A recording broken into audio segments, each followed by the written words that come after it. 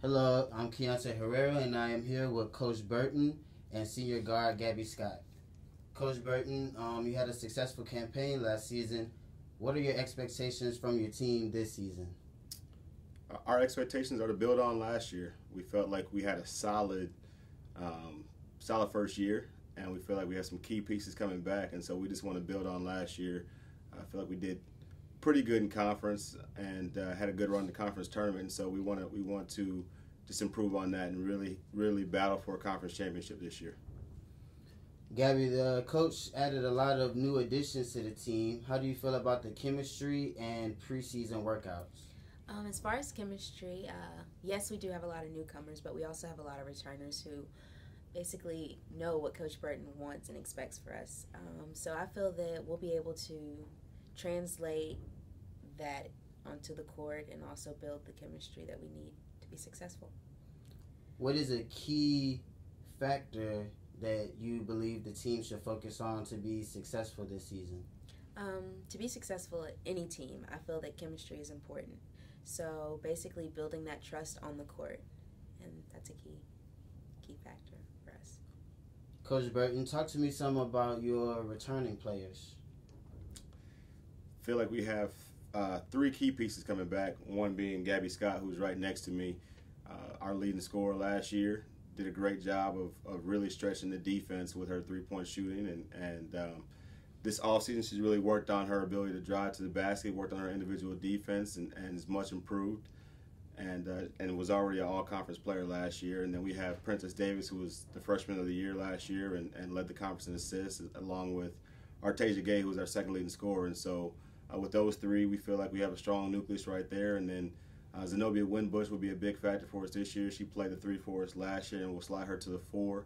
And Kayla Riley, who redshirted for us last year, had a chance to improve during the off season, get better, learn our system, and she's going to be a big piece for us this year. You have a lot of new additions this season. Talk to me about some of those. Well, we felt like we needed to improve our depth this year, and we felt like that hurt us at the end of last season, and so we went out and grabbed a bunch of newcomers, added 5 guards, freshman Jasmine Poe and Courtney Fields, and then we added 3 transfers in Shamari Harris, Crystal Pickron, and Olivia Brown. And Olivia Brown and Crystal Pickron will bring some much-needed wing scoring, and Shamari Harris, who is a point that can also slide over to the 2 spot. We have her to spell Princess Davis, who played a lot of minutes for us last year, and so our point guard depth really got a little bit deeper this year, and we feel very, very good about our backcourt. And then our front court, we have Brittany Adams, Amari Jones, and Adrissa Harrison, who are all 3 transfers. Got another big with Brittany Adams being 6'3" and athletic, and then 2 smaller but athletic forwards, and Adrissa Harrison and Amari Jones, who kind of give us something different than we had last year. So very excited about our newcomers and very excited about the people we have coming back to this team.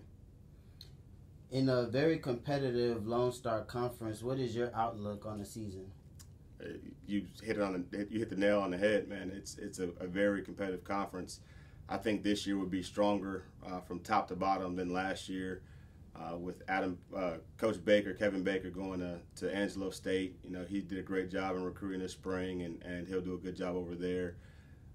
The Kings had a full year to really recruit and rebuild that program down there, and Eastern New Mexico added some key transfers, and so some of the teams that weren't the top of the conference last year got stronger, and then you have teams like TWU, Tarleton State, Midwestern, West Texas, Cameron. Those teams are always strong year in, year out, and so it's going to be very competitive this year, and we look forward to competing in the Lone Star Conference. Do you have anything else before we wrap up this session? I want to know what Gabby Scott is looking forward to this year. I'm looking forward to winning the conference championship. Not only that, but also going far in the NCAA tournament as well. I'm also looking forward to playing against Baylor. It's going to be fun. Are there any players in the conference that you're looking forward to playing against this year? Like you were saying, our conference is very competitive, so of course there's a lot of talent, but I think I'm looking most forward to playing Sago and TWU. Every time we matched up with them, it was always a good game. It was a good battle. So. Definitely. They're definitely a strong team and have a lot of returns. They'll be good this year. And the thing is, there's a lot of good players coming back in this conference, from Sasha Watson over there to Pataraki to, I mean, you name it, Eastern New Mexico, guards. I mean, there's strong players all throughout the conference, and so we definitely look forward to competing and showing the conference what we have this year. We appreciate everybody viewing, and thank you for tuning in to the A&M-Commerce. Okay, what's going on? Sorry, 1 second. So today, when we do the rock wall, will the coaches have to do it to get their gear? If we win the conference, I'll climb the rock wall for you. That's on camera. It's on camera. Okay. It's on camera. Thank you all for viewing the A&M-Commerce Media Day.